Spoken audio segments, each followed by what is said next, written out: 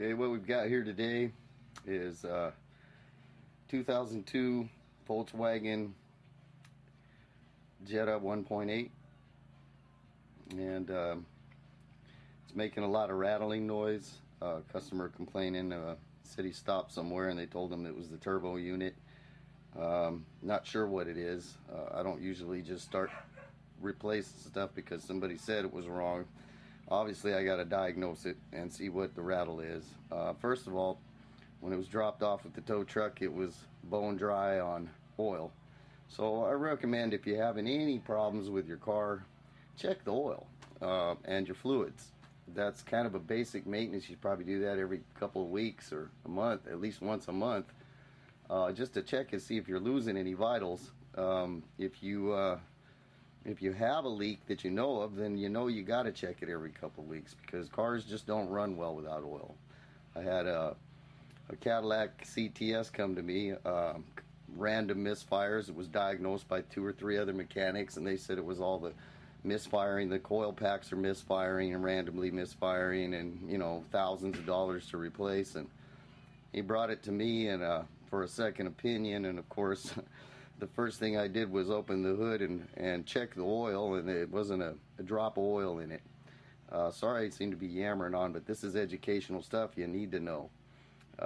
So the oil, bone dry, so I picked up some oil for the thing, which wasn't cheap. Filled it full of oil, and the thing ran like a top, still running good today. He picked it up and he goes, "Wow, it hasn't run this good since it was new." And I told him, you need to check your oil once in a while.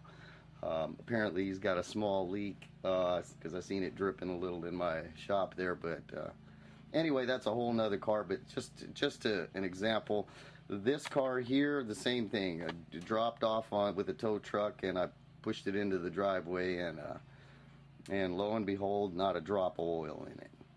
Unfortunately, the damage that's done is done, because whatever was out of oil, I mean, it's highly likely it could be the turbocharger, seeing how it's oil lubricated. It's got an inlet oil line and an outlet that helps lubricate it, and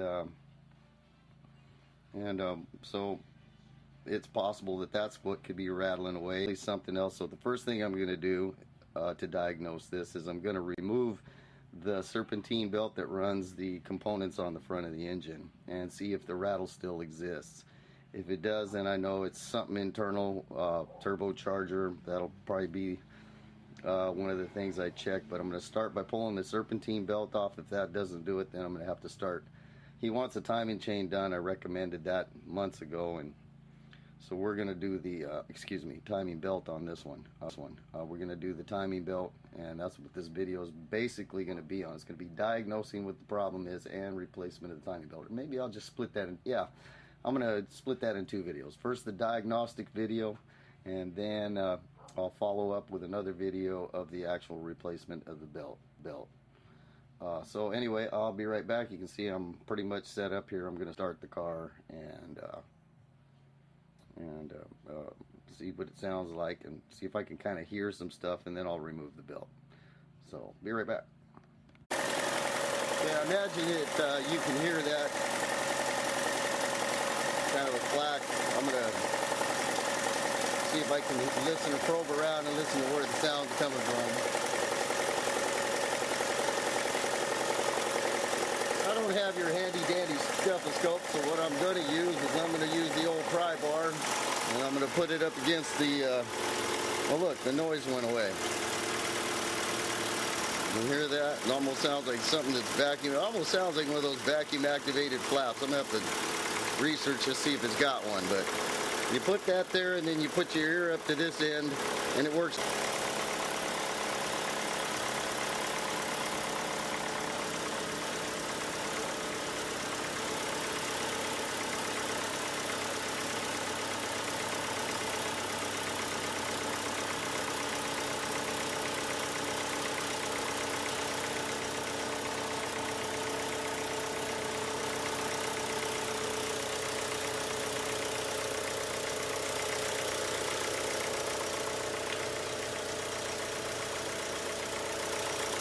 You know, it's really much quieter now. It's got a little clack from the lifters, but maybe the oil I put in it's doing its thing now.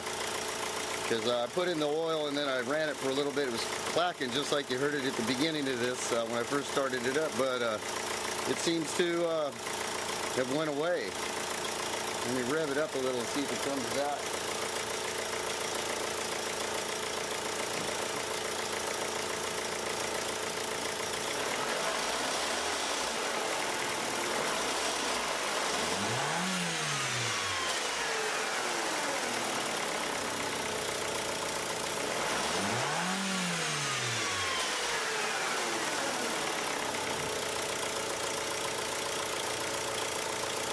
Well, dadgum. The clacking went away. How can I find it if it's not doing it? Wait a minute, it's starting to clack a little bit again.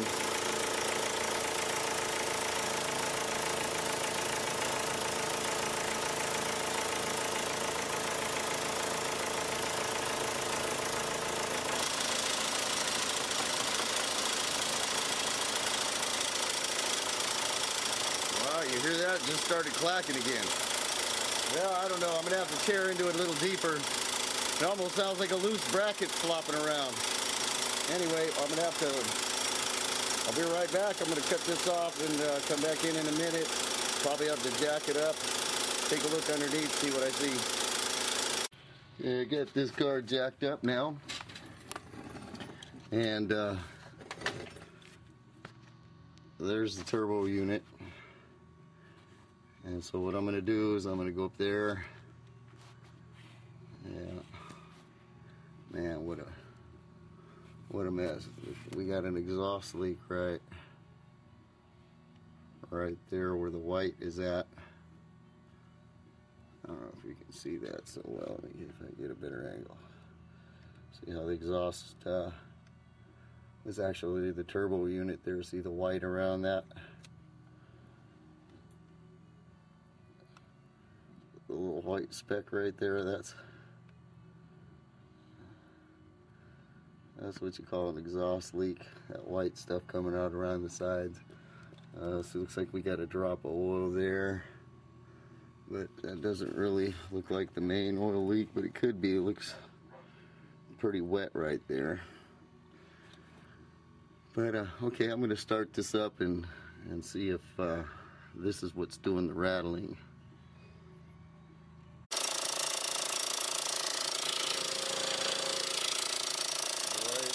Down here.